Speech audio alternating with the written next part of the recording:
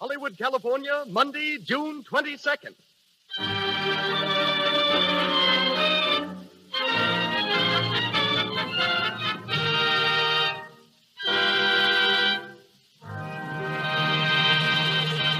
The Lux Radio Theater presents Merle Oberon and Herbert Marshall in The Dark Angel.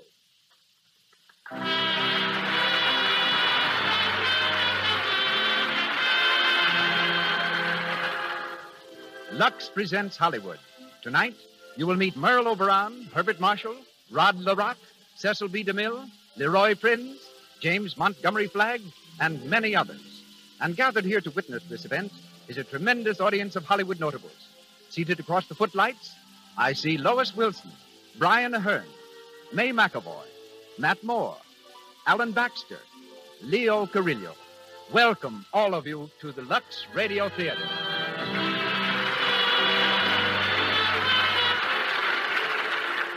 This entertainment is brought to you by the makers of Lux Toilet Soap, the beauty care used by 9 out of 10 Hollywood stars. The pure white soap that can mean a lovelier complexion for you. As producer of the Lux Radio Theater, we present one of the world's foremost motion picture producers, a man so closely identified with Hollywood that the history of the motion picture industry might well be the story of his own life. Ladies and gentlemen, Mr. Cecil B. DeMille.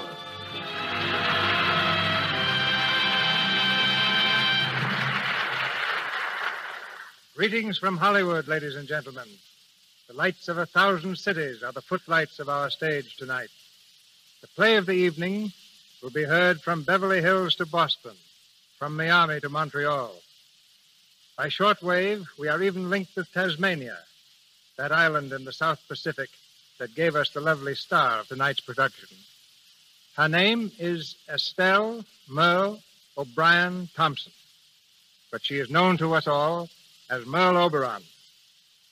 We have listeners also in Hawaii, where once before I directed the man who stars in tonight's production, Herbert Marshall. We were making a picture on the slopes of Mauna Kea in the Koa Forest. I had to stage a fight between Mr. Marshall, Bart as we call him, and William Gargan. Bart was supposed to win, and Gargan was prepared to take a blow and be knocked down. We filmed the scene several times. Each time, Bart played the scene magnificently, up to the final blow. Then something went wrong. I finally asked him why he wasn't giving me what I wanted. And that delightful gentleman, who served with the London Scottish Regiment during the war, who saw action on many fronts and figured gallantly in the Battle of Arras, said very simply, "Mr. DeMille, I just can't bring myself to hit a man full in the face."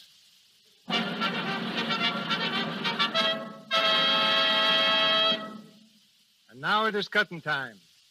The Lux Radio Theater brings you The Dark Angel with Merle Oberon and Herbert Marshall.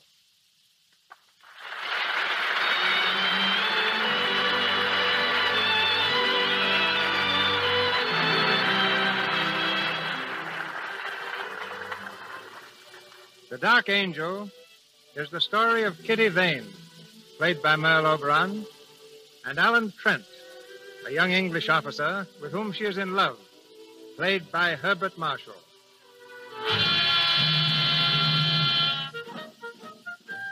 August 1915, the first year of the World War, and all Europe is trembling under the impact of the loud guns. Excitement is the keynote of the day.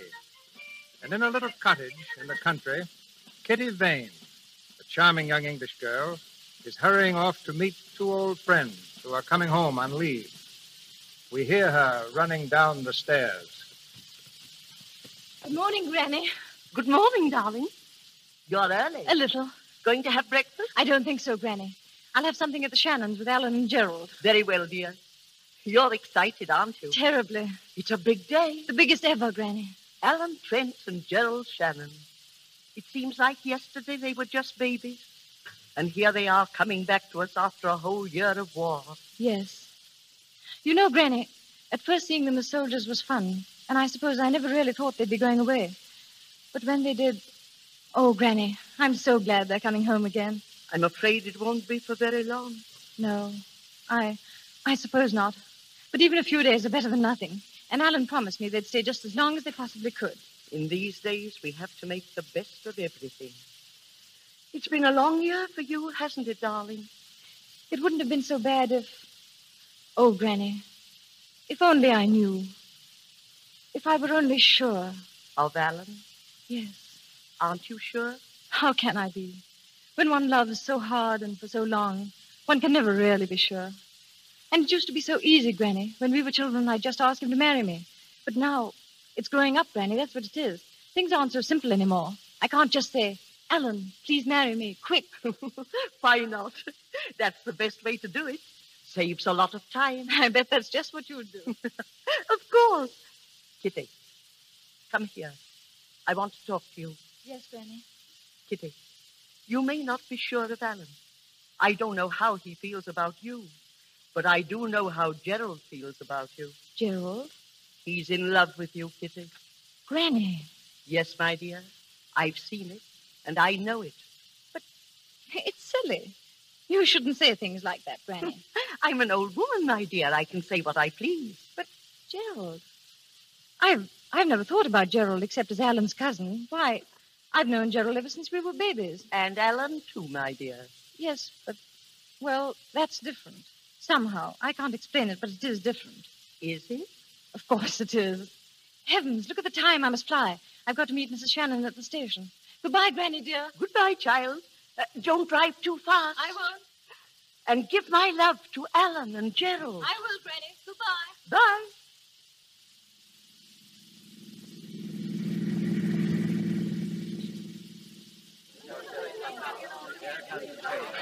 Troop train coming in on platform number 3, 20 minutes late. Troop train, 20 minutes late, coming in on... I'll be here soon. Tommy will be here soon. Oh, he's supposed to Give him leave a in big cheer over when the here. train comes in. I hope he's well. I hope he's well. Well, Kitty, I just spoke to the station master. Their train's 20 minutes late. 20 entire minutes. After 11 months of waiting, that really isn't so long. And just think they'll be home with us for 10 whole days. Oh, I'm almost afraid to meet them. Do you think they'll be the same, look the same? Oh, I think we'll recognize them. Oh, look, the train is coming. Oh, why doesn't it stop? Aunt Sheila, what if it doesn't stop Oh, you here? silly child, it's stopping now. Where are they? Should we stand here, or do you think Oh, they'll find us, Kitty. Be patient, Oh, darling. look, there they are. Alan, Gerald, Alan.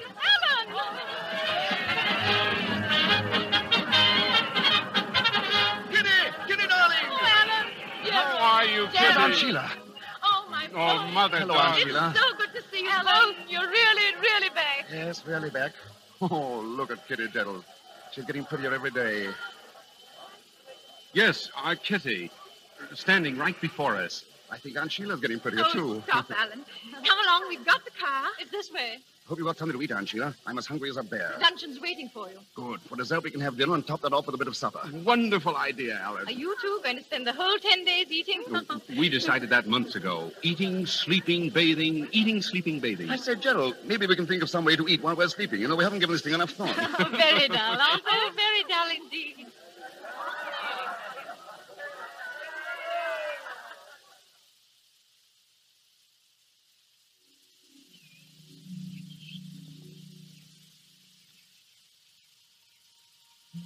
Hey, Kitty, where are you going? Alan, don't you know it's very bad manners to shout out of second-story windows? Well, just as bad as shout back. Want a piece of cake? No, I'm tired of seeing you eat. I'm going home. No, wait a minute. I'll come with you. Maybe there's something new to eat at your house. There isn't. Goodbye. No, wait. Look, Kitty, if you don't wait, I'll jump down. Get back in that window, idiot. Will you wait? No. All right, here I come. Alan, don't. Alan, why did you do that? Alan, darling, get up. You're not hurt, are you? Alan, why don't you speak? Aunt Sheila always taught me not to speak with my mouth full. You like some cake? Here. Stupid clown. Now I will go. No, don't go, Kitty. See, I did scratch my hand. No, slow up there. Scratches like this cause lockjaw or something. Serves you right. Kitty, you're changed. You're positively bloodthirsty. And you haven't changed. You're still a child. You don't feel... Huh? What don't I feel? You don't feel anything. Don't I? How do you know what I feel? Do you know about the months I've been away? The agony I've been in because of you? You know how frightened I was of coming home finding that you changed. That you didn't feel the things I wanted you to feel. Oh, look here. I can't say it all. Maybe I can't see any part of it. I'm scared. Kitty, Kitty.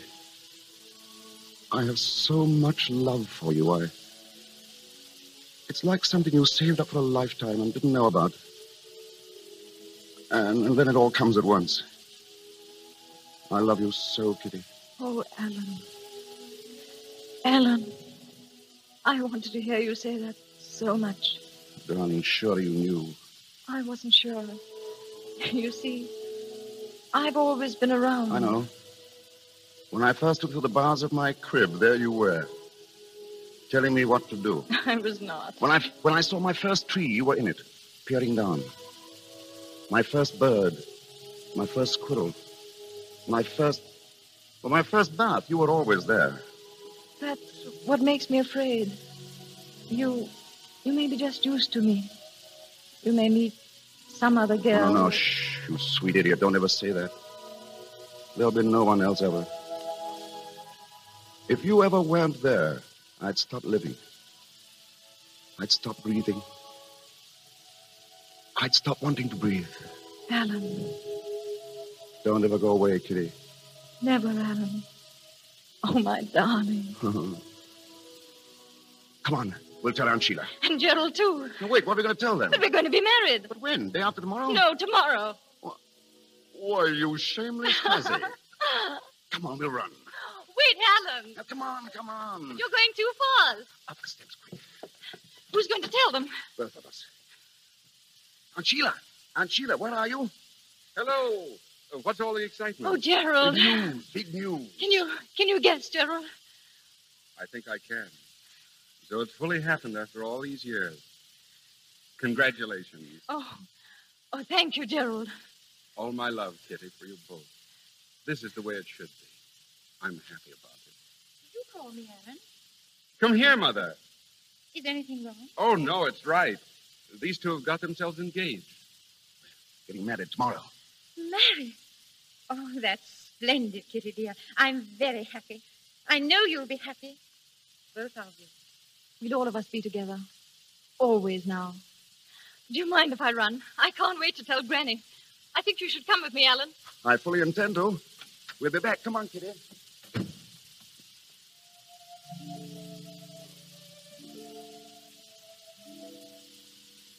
Gerald, you love her too, don't you? Yes, Mother. Oh, darling. It's all right, Mother. This is the way it should be. Gerald, I almost forgot. This message came for you a while ago from the War Office. I do hope... War Office? Let me see it, dear. What is it, Gerald? Gerald! We've got to go back. We're leaving England tomorrow morning. Oh, Gerald, no. Must be a big drive on. All leaves are canceled. Oh, those poor children. They were to be married tomorrow. Yes. I'll have to tell them.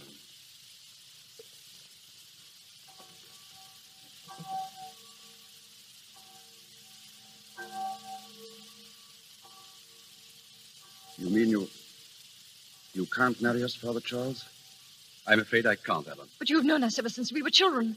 There must be some way. The notices for all weddings must be posted first, Kitty. Oh, you know that, my dear. 2 hours ago, it might have been possible. It's too late now. Oh, Father. Oh, I'm sorry, Kitty. I know how you feel. But try to see that Alan will be back soon, and you'll be married here. We'll arrange it all beforehand. It won't be long. Who knows how long it'll be? Oh, my boy. I'm sorry, Father. Thank you, anyhow. You've been very patient with us. God bless you, and bring you back to this church for the marriage you want. Goodbye, my children.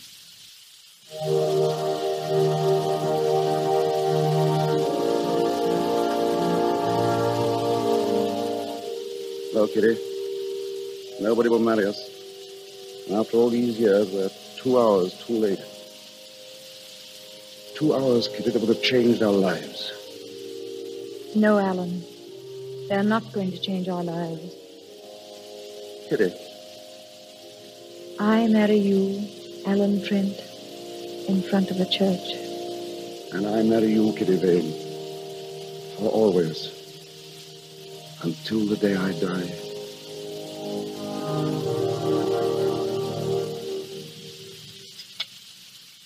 Kitty, you're not eating. I can't. You shouldn't have come down here, darling. We should have said goodbye at the church. I wanted to be with you, Alan. Right to the last. Is there anything I can do for you, sir? No, thank you. Well, I hope the dinner was good. Yeah, quite good. That's right. I always likes to see a soldier eat before he's off. I suppose you're one of them as is leaving on the boat tonight, sir. Yes. Well, over the top with the best of luck, say I. What's that? Oh, the guns. You can hear them when the wind's this way. I always tell my husband that those guns make it like living right in the war, so to speak. I always say... Yes, I know. Yes, of course. I wonder, would you mind bringing some more coffee? Coffee? Not at all, sir. Fetch it right away, I will. Kitty, darling. Oh, Alan, those guns. They frighten me, Alan. And the men we pass coming down. Thousands and thousands and thousands of them. And in a little while you'll be gone. Gone with the rest of them. You'll... No, listen to me. They're going. I'm going. There's nothing to be done about that. There isn't much time left. And we must face the truth. And the truth is that in the few hours we have left, we must live a whole life together. We must play a game. And we must know it's a game. And if it's a silly game, it's the best we can do. The game is this. We must pretend that there is nothing tense and desperate about these few hours. And that the only time I'll have to leave you for the rest of our lives is to buy us both a loaf of bread and a bottle of milk. No, Alan. Do you think you could pretend that, darling? I'll try. What time do you really have to leave, Alan? Very soon, dear, 5:30. But until then, remember, we are together for the rest of our lives.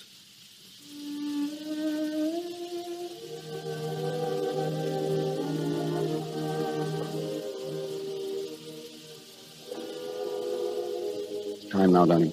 So Yes, soon? Yes, I've got to leave. Very well, Alan. Look at me, Kitty. You do something for me? Whatever you wish. Then sit here. Just where you are. Close your eyes, darling. Now, don't open them till I've gone. I love you. I'll always love you. Goodbye, darling.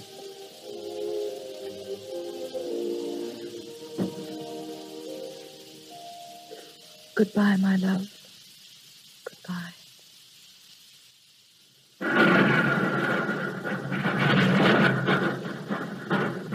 Phew. Pretty bad going out there tonight. Sounds like it. How's that trench coming along? Oh, slow but sure. Say, I meant to ask you, Gerald. Do you mind signing this card for me? It's an application for leave. Leave? At this time? Afraid I can't do it, Alan. Now, look here, Gerald. You said that last week. I want to go home. I want to see Kitty. I know you do, but I need you here, old man. You could get along without me for 5 or 6 days, couldn't you? Wouldn't lose the war? No, wouldn't win it either. I'd like to let you go, Alan. Well, you could if you wanted to. Alan! Sorry. I'm sorry, it's nerves. Forget it, will you? Captain Shannon. Yes, sir, in here. Good evening. Evening, sir. How are you, Trent? Oh, all right, sir. Keep your seat. Thanks. Shannon, we've reports of enemy activity on the northern sector. We've got to find out what it's all about. Yes, sir. Tonight's a good night. There's no moon. A raid. Yes. I want a dozen men. Can you take a party out? I can find 6 or 8, sir. We're rather depleted. I know. How about Trent here? Trent? Well, I don't know, sir. I'll need him for some other... I want volunteers only. I'll go, sir. Glad to. That's the spirit, Trent. Now then, take a look at this map. Here's the sector. I should warn you that they'll be expecting you. And they'll make it as hot for you as they possibly can. Now, I would suggest...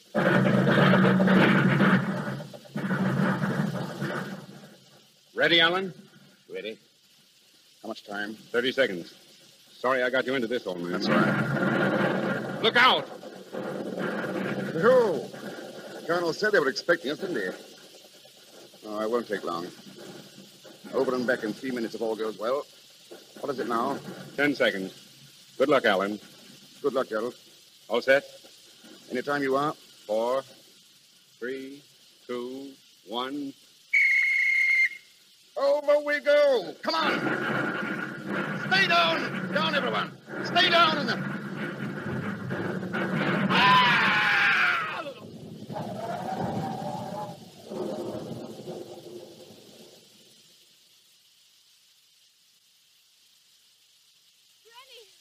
Are you asleep, Granny? Kitty, what's the matter? Granny, did you hear something? Only the wind, darling. Why? I thought I heard a scream. A long scream. Oh, Granny. You've been dreaming, child. Yes. Yes. I thought I saw Alan. Alan with a black cloud hanging low over him. Like a dark angel come down to... Oh. There. Go back to bed, my darling. You'll be all right in the morning.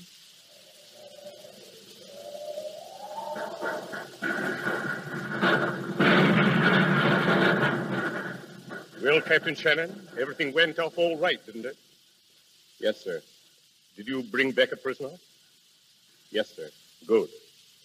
What about the men? Lose any? Shannon, I asked you if you lost any men. Yes, sir. We lost 4 men. 4?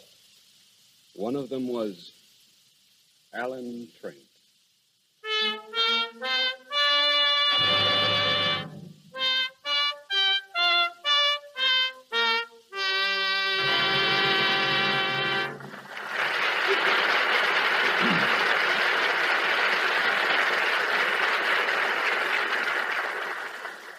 You are hearing Merle Oberon and Herbert Marshall in the Lux Radio Theater presentation of The Dark Angel, coming to you direct from Hollywood.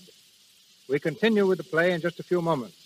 But now let's take a side glance at the screen capital.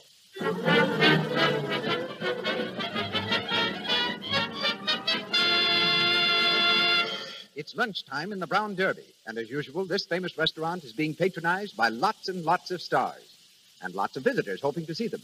Let's listen to a chat between Elsie, a girl who lives in Hollywood, and a visitor from out of town.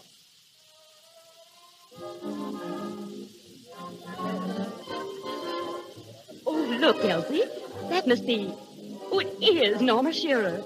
Do you see her here often? Oh, yes. Lovely, isn't she? Oh, she's a real beauty.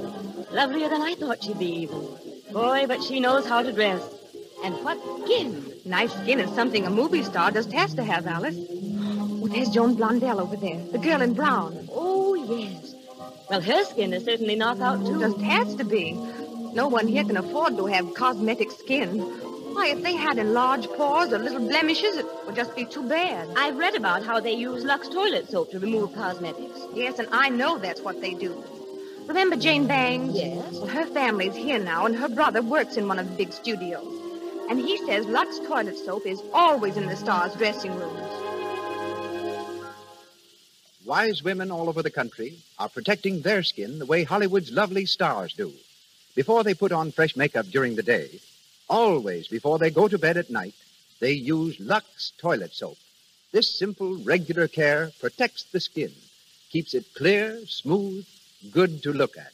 And once again, Cecil B. DeMille.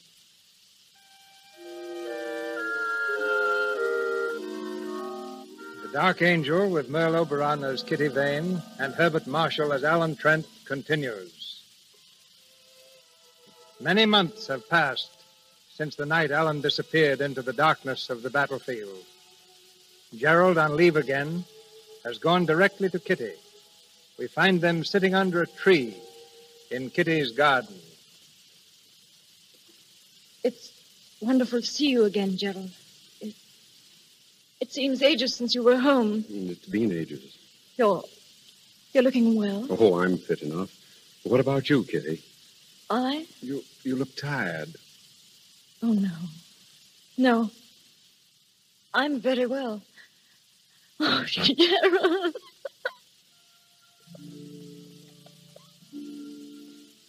Kitty, darling, don't cry. please. I'm so sorry. What a bad homecoming for you. I wanted it to be different, happier for you. No, it couldn't have been without Alan. Gerald, when Alan died, it was the night of the 17th, wasn't it? Yes. What time was it? I don't know, dear. There was an explosion, and I never saw him again. I think it must have been shortly after... Shortly after 11 o'clock. I know. He had wired me he was expecting leave, and then... He wanted leave, Kitty. He wanted to come home to you. And he couldn't get leave? I wouldn't give it to him. What?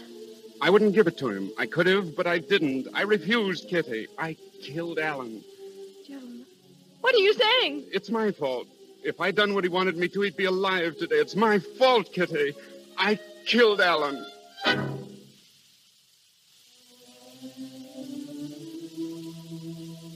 No. No, Gerald. It was because I loved him so. Because he loved me so. It was too beautiful to last, Gerald. That's why Alan died. Our love was too beautiful. Too happy.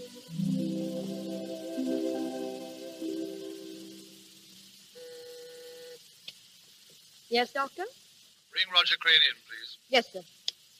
Roger Crane? Yes, Dr. Barton would like to see you. of course. Give me your hand. I'll lead you in. Thank you. There you are. Roger Crane, Dr. Barton. Come in, Crane. Thanks. This way, Crane. There's a chair right in front of you. Here, let me help you. Oh, it's all right. I can find it, Doctor. I'm learning to feel my way around quite well now. Fine, fine. Nature takes care of a man, doesn't she, Doctor? If she takes away his eyes, she gives him a good sense of direction. Compensation, we call it. You notice the difference between night and day yet? No, not yet. Well, that'll come. Is that all I can ever hope for, Doctor? To notice the difference between night and day? Will I never see anything again? No, Crane. I'm sorry. Oh, well. Oh, Crane, I want to talk with you, not as the head of a rehabilitation hospital, but as man to man. Today, you leave us. I'm assigning an orderly to you, Mills, a pleasant fellow. He'll take you home. I'm not going home, Doctor. I have no home. And your real name is not Roger Crane, is it? It's as good a name as any other. Yes, I suppose so. Well, Crane, I've a few things here that belong to you. Some money, a very disreputable-looking pipe. Thank you. And a photograph. Photograph? Yes. So I've kept these things for a reason. Now, look here, my boy. You came to us from a German prison hospital. Your card read that all means of identifying you had been destroyed. I could have gone into that further, but I didn't. I know that. I'm grateful. Now, this picture. I see there are 3 people in it. One of them is you. There's an inscription. To Alan and Gerald. Take care of each other. Kitty. Now, Crane, those 3 people are not strangers to one another. Who are the other 2? Why aren't you going home? Fear of being pitted, I suppose? Being a nuisance? I know what it means. I once saw blind men in a hospital, stumbling, helpless. Now I'm one of them. Is that your only reason? Reason enough, Dr. Barton. Well, what are you going to do? I don't know. Take a cottage somewhere in the country where I can be alone. And I've always wanted to write. I think now might be a good time to start, don't you? And that's going to be your life. Away from your home, your friends, away from everything that made life sweet. Yes. It's a lonesome existence you've picked for yourself, Crane. I know it. But that's the way it's got to be. I can't go back. Never.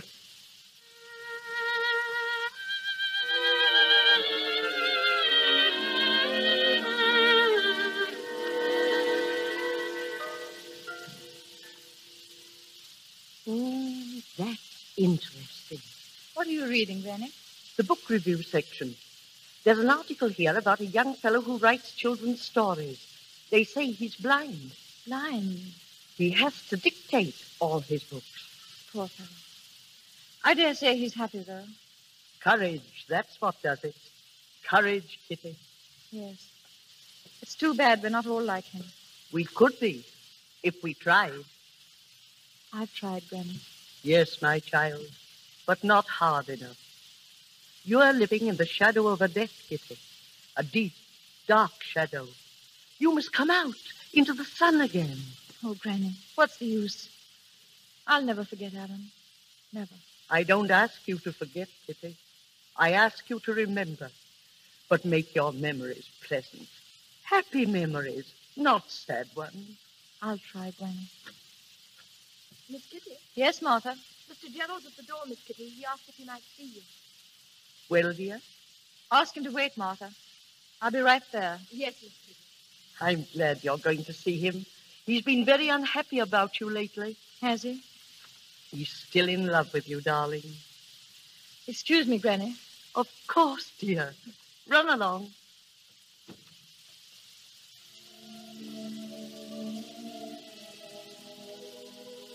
Hello, Gerald. Kitty, how are you? All right. It's been a long time since you were here, Gerald. I know. I didn't want to come. Why not?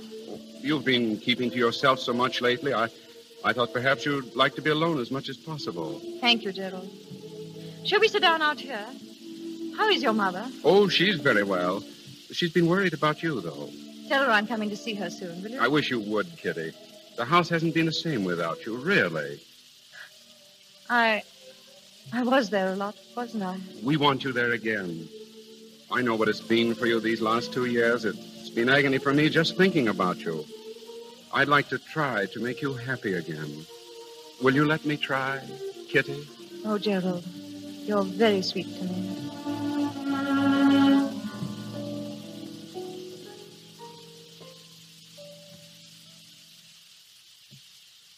Mills, Yes, Mr. Crane? read that last paragraph back to me, will you? Certainly, sir.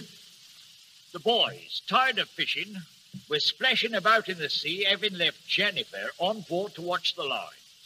They'd swum a little distance away from the side when a puff of wind stirred the sails. The boat gave a quiver, and Jennifer jumped to her feet. Suddenly she realized to her horror that the boat was a-moving. In terror, she ran to the side and shouted, "Peter, Peter, we're drifting out to sea." Mm-hmm. That's pretty exciting, sir. Excuse me asking, sir, but what's going to happen to her? I'm not sure yet. We'll call that the end of chapter 6, Mills. Very good, sir. End of chapter That'll be all 6. for this afternoon. By the way, Mills, any word from Dr. Barton? Oh, yes, he's coming down the 8 o'clock train, sir. Oh, well. Have some hot tea ready, Mills, and a good fire if you can stir one up. Yes, I'll have a fine fire, sir. There'll be great guns by the time he gets here.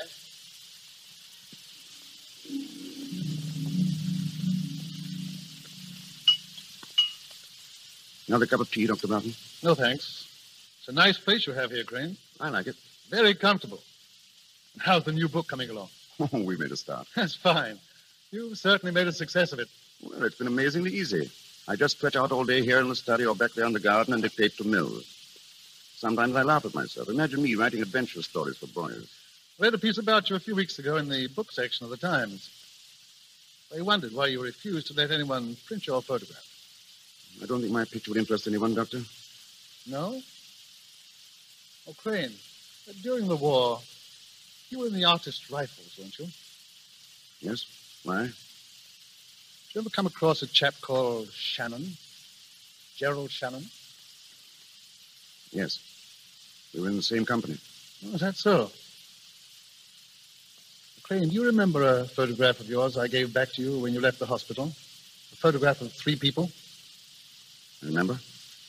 I think I saw 2 of those people again. Oh, their pictures, I mean. Where? In the Sunday Times. I brought it along with me. The caption says they're Gerald Shannon and Kitty Vane. Is that right? Yes, that's right. What's it say about them? It says they're going to be married. Married. Are they? I'm very glad. we used to be quite good friends. They've been very close to each other all their lives. I was hoping this would happen. When is the wedding? June 3rd. They're giving an engagement dance tonight at his home.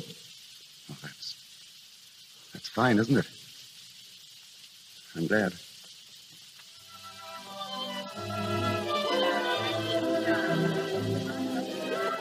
Kitty? Kitty, where are you? Here, Gerald. Darling, what are you doing out here all by yourself? Just thinking. Happy, darling? Don't you know I am? What were you thinking about? Oh, everything. You and me, our marriage, And Alan? Gerald. It's all right, darling. I understand. I couldn't help but think of him tonight. But they weren't sad thoughts, Gerald. I was just thinking that if Alan could see us, if in some way he knew that I was going to marry you, I think he'd be happy too. My darling.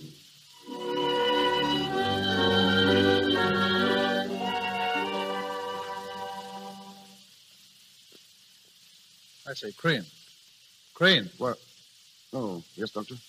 You've been sitting there for over an hour without saying a word. Anything wrong on that? No, nothing's wrong.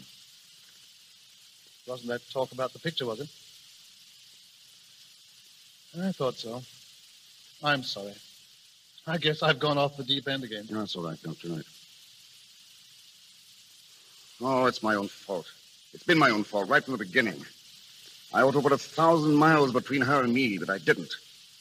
I stayed here where I might be near her, hear a word of her. I had it coming to me, and now I've got it. I've lied to myself, Doctor. I pretended that I've made a life, that I was happy. Now I've found myself out. The work of all these years thrown away. It's tough luck, old man. Sorry I let go. I ought to be darn well ashamed of myself. I think I'll take a stroll in the garden and cool off. Can I take you out? No, I can find my way. I'm used to it now. Doctor, that picture in the paper, is she just as pretty as she always was? Yes. She's very pretty. I'm glad it's a good picture. I wish I could see it.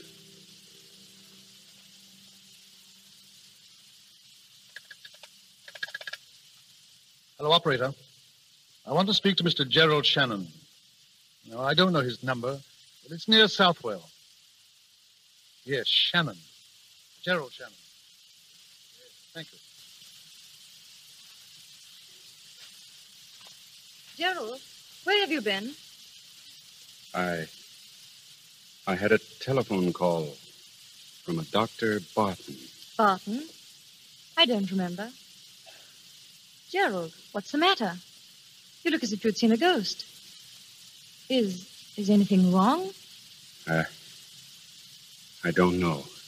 What do you mean? Gerald, that telephone call, what was it about? Can't you tell me, Gerald? I've got to tell you. It was about Alan. Alan? Alan's alive. Alive? Gerald. Gerald, what are you saying? He can't be alive. He is. I'm going to take you to him now. Oh, Gerald. Gerald. I'm afraid.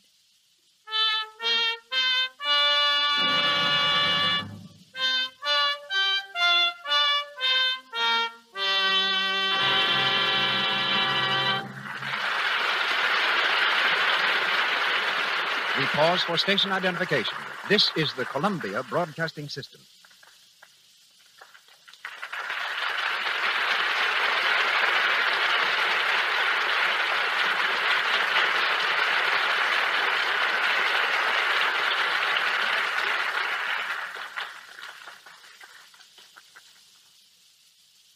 This is Cecil B. DeMille speaking to you from Hollywood.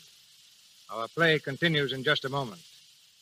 Standing beside me is a man who has been dancing in and out of trouble all his life. Soldier of fortune, war ace, member of the French Foreign Legion, political prisoner in Cuba, ammunition smuggler in Mexico. His adventures would provide material for 100 Hollywood thrillers. Yet today, of all things, he is dance director at Paramount Studio. But his courage never deserts him. He flew to Yuma yesterday and was married. The man who fears nothing, Leroy Prince.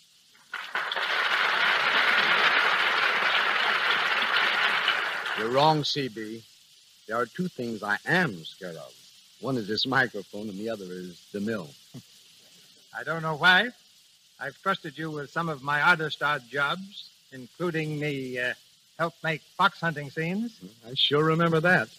Every time you got through shooting a scene of the dogs chasing a fox, you made me chase the dogs back home. I'm a dance director, not a dog catcher. And I'm telling you right now, I'm not going to chase any Indians for you in your next picture. The Plainsman. Let Gary Cooper do that. I'm doing bigger things now. Bigger than a DeMille production? You must be starting another revolution. Are you? Well, I might be. I'm picking the 100 most beautiful girls in Hollywood for Paramount's new picture, the big broadcast of 1937. Dancing into trouble again, huh? You said it. Because Hollywood's just jam full of girls with trim figures and nice complexions. I mention nice complexions not only because this happens to be the Lux Radio Theater, but because good complexions are really important. And, of course, Lux toilet soap is what almost all of these girls with nice complexions use. As a matter of fact, I use it myself. But I guess that's beside the point. But I can tell you why the girls use it. There are so many good dancers that if you want to get anywhere, you've got to stand out from the crowd. And nothing does that for a girl better than a really beautiful skin. And that's why more and more of these kids are using Lux toilet soap. Because the nice-looking girls are the ones that get the breaks. They use their heads as well as Lux, huh? Like your brother Eddie. Yes, and he still has a headache from it. You see, ladies and gentlemen, Mr. DeMille wanted a novelty act for his picture, Madam Satan. I knew my brother could provide it. Eddie's stunt consisted of leaping over a piano, landing gracefully on his head, and rolling up to his feet. We set the scene. Eddie ran, sailed through the air, cleared the piano, and made a perfect landing on his head. Just as we guaranteed. How do you like it? I asked Mr. DeMille. It's all right, said Mr. DeMille, looking steadily at Eddie. Why doesn't he get up? He certainly used his head to get into pictures. So long, Maestro. So long, soldier.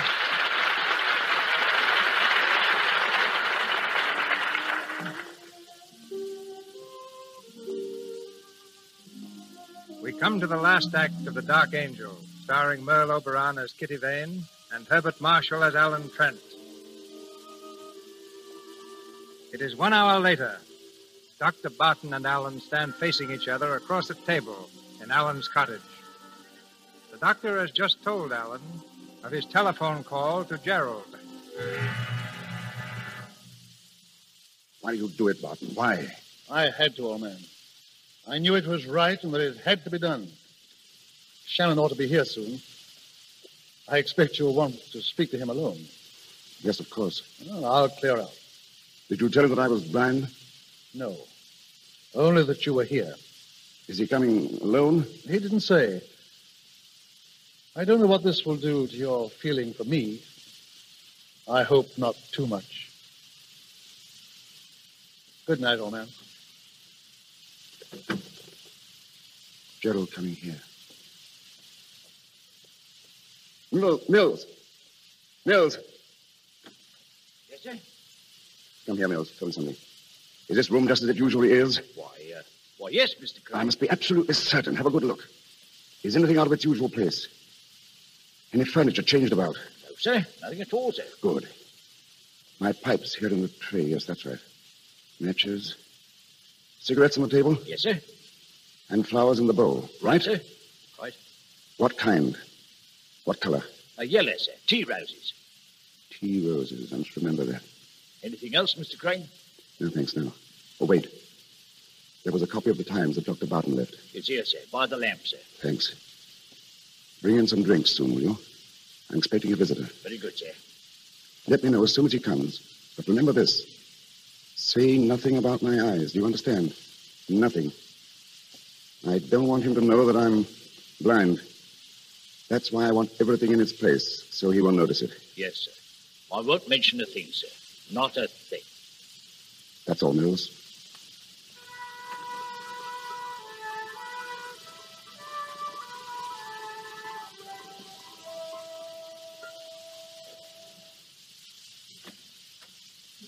How's it, Mills? They're here, sir. They? Yes, sir. Lady and a gentleman, sir. A lady. Young? Yes, small, dark, and very pretty, sir. Very pretty. Shall I show him in, sir? Yes. Very well, sir. Mr. Crane's in the sitting room, ma'am. Thank you. Alan. Kitty, how are you? Oh, Alan. Alan, old man. Gerald, it's so good to see you. And Kitty. It's really, really you. I always knew sometime, somewhere. That we should meet again? Yes, I think I always knew it, too. The three of us. I'm so happy to see you both. Sit down, Kitty. Gerald, old man, sit down. You'll have a drink, won't you? Alan, what? The cigarette's right there on the table, Gerald. Alan, what's the matter? Why? What do you mean? You act so queerly. You treat us like strangers. Oh, Kitty. But you must have so much to tell us. Yes, Alan. Well, it's a long story. But I want to hear about you. How's Aunt Sheila? How's everything? I'll keep you here for days telling me. Give Kitty a cigarette, Gerald. Matches here, huh? Thanks. I have some. Where have you been, Alan? Where? Well, I've been here. I've become a writer. Remember when we were kids? I was going to be a Shakespeare. Well, I'm not a Shakespeare. I write books for children. I like doing it. I guess I've done fairly well. I use the name Roger Crane. But, Alan, why didn't you let us know? Do you mind if I have a pipe? I'll show you around the garden later. I'm terribly proud of my roses. Just look at these yellow ones in the bowl. Pretty, aren't they? Tea roses. Alan, what's happened to us? Yes, why are you holding us off, Alan? I saw the notice of your engagement in the newspaper. Nice picture, too. My love to you both. I hope you'll be very, very happy. So, that's it. That's why you sit there torturing us, torturing Kitty. For years, you've let us believe you're dead, and well, now we come here after all this time, and you talk of roses. Good Lord, man, you've wanted to look at Kitty's face to know what you're doing to her. Gerald. Go outside, Gerald. I want to speak with Alan alone. Very well. No, Kitty. wait, Gerald. I see no I'll reason. be out in the garden.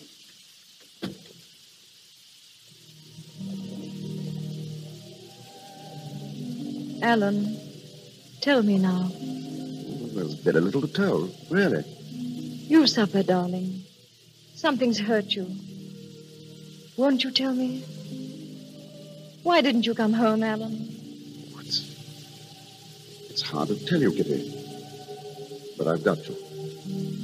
The war did something to me. I've changed. Changed?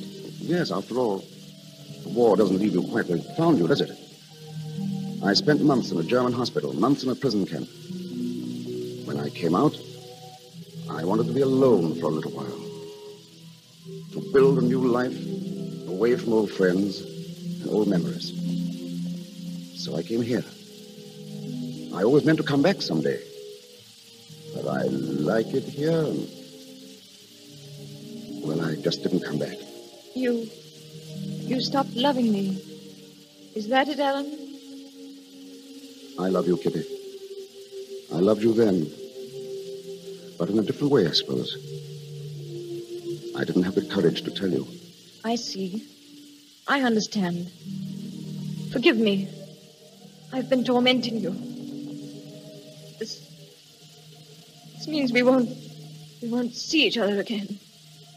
It would be better if we didn't, Kitty. Very well. But before that happens, I want to tell you that I loved you then.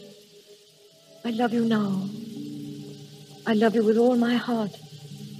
I've never loved anyone else. I never will again.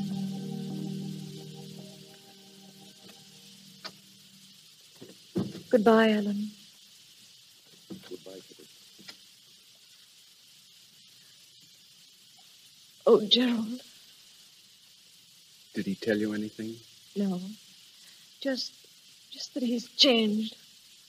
Gerald, what's happened to him? What's happened to him? Don't, Kitty. Don't, please. Take me home.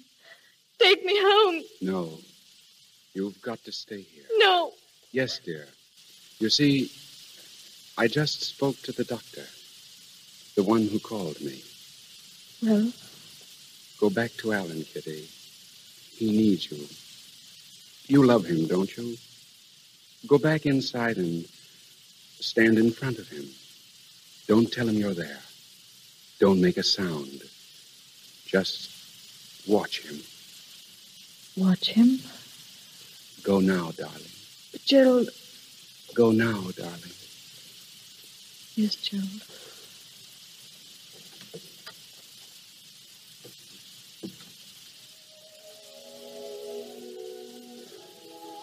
Who's that, Mills? Mills, come here. I was just about to call you. I've been thinking lately of going away, leaving the country. I have reasons, unfortunately, and I'll have to let you go.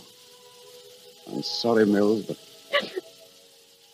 Mills, are you there? Who is it? Who's standing there? Alan. Oh, Alan, my darling. Kitty. My darling, my darling. Why didn't you tell me? Why didn't you tell me you couldn't see me? Oh, Kitty, don't. I'm here now, darling. Right here in front of you. Put your arms around me. Hold me. Hold me tight. Stop. Think what it means. It means life again. I've been dead. Oh, dearest, it was cruel of you. How could you know me so little? Kitty, will you listen to me? No, I won't. I won't. You told me once never to go away. I never shall. You may as well face it. You'll never be alone again, darling. Wherever you are, I'll be with you. Always. Always. Oh, Kitty. I never could escape from you, could I? Never. You were always popping up. Always. Thank God you popped up this time.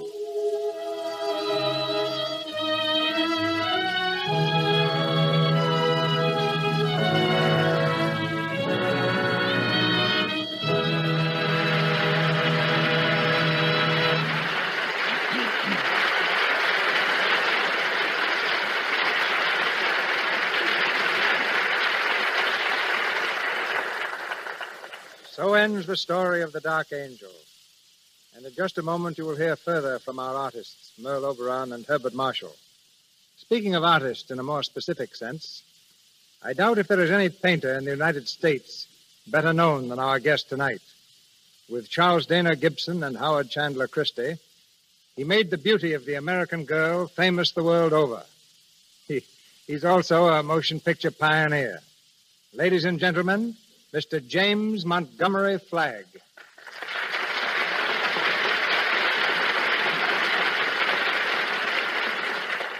Yes, you may not have noticed it, Mr. DeMille, but I was making two-reelers when you were making your first great spectacle films. I produced and supervised 26 satirical comedies. They were billed as comedies because they claimed no one would know what a satire was. They thought it was a gent with goat's legs and horns. I even acted in some of them.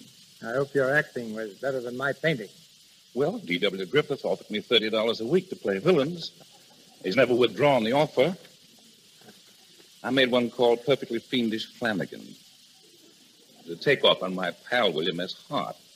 I played Mr. Fiendish Flanagan, the scourge of the prairies. But this time I came out here from the United States to make a series of 12 portrait drawings of leading stars for photoplay covers. I've already drawn your star tonight, Miss Merle Oberon. I'd seen her in several pictures, but never had the slightest desire to make a portrait of her. Seemed to be a false glamour about her features. But as soon as I met her, I found Miss Oberon beautiful. The same charming, unaffected, real person she portrayed tonight in The Dark Angel. In regard to my drawing these stars, they've been invariably charming and gracious, and I fully realize the terrific claims made on their time, their unreal life under the glare of the world's bloodshot eye. My astonishment was great that they should still be unaffected and simple in their manner. My hat, if I wore one, is off to them and to your Lux Theater. Good night. Before Mr. DeMille comes back with Miss Oberon and Mr. Marshall, I'd like to mention the names of some of those beautiful stars Mr. Flagg came here to draw. You know them all. Ginger Rogers, Carol Lombard, Joan Crawford, Jean Arthur, Betty Davis, Claudette Colbert, Jean Harlow. It's a list of the screen's most famous beauties. We're proud to say that every one of those stars I mentioned uses Lux toilet soap. That goes for tonight's lovely star, too. Next time you see Merle Oberon on the screen, notice her flawless complexion. Remember, it's Lux toilet soap that keeps it smooth. And here's Mr. DeMille. And now we present Merle Oberon and Herbert Marshall as themselves. As Mr. Flagg has said, Miss Oberon is the same sincere, delightful person that she portrayed in The Dark Angel. And Herbert Marshall, who played the soldier, did in real life serve with distinction in the war. In fact, the very name, Herbert, means bright warrior. Merle Oberon, Herbert Marshall.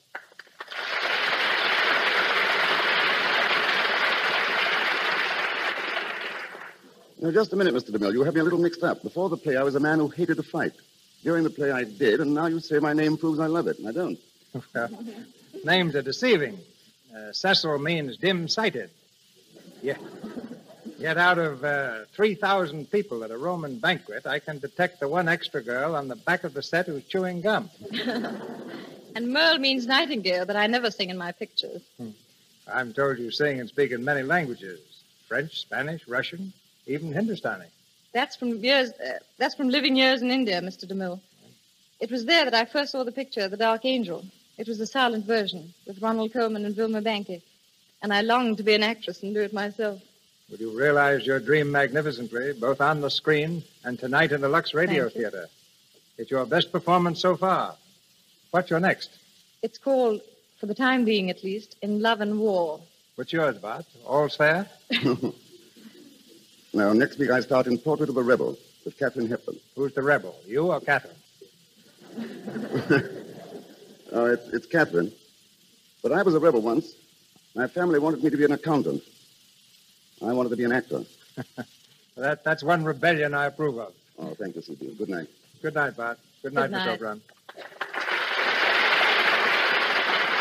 Thank you, Miss Oberon and Mr. Marshall. Ladies and gentlemen, this is your announcer, Melville Ruick. Before Mr. DeMille returns to tell you of next week's play, may I say that our cast tonight included Rod LaRock as Gerald, Edward Cooper, Lillian Kemble Cooper, Crawford Kent, Juana Lidbell, Gwen Mannering, Lionel Pate, Edward Reimers, Charles Romano, and Zeffie Tilbury. Miss Merle Oberon appeared through the courtesy of Mr. Samuel Golden. Herbert Marshall comes to us from RKO. Louis Silver's our musical director from 20th Century Fox. And from Paramount, our director, Cecil B. DeMille. And here is Mr. DeMille to speak to you. Next week, the Lux Radio Theater stars Jeanette MacDonald, lovely MGM star in Irene.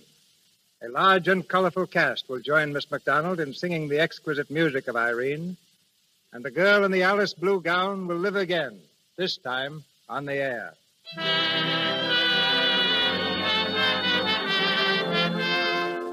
On behalf of our sponsors, the makers of Lux Toilet Soap, I invite you to join us next Monday night in welcoming Jeanette MacDonald to the Lux Radio Theater.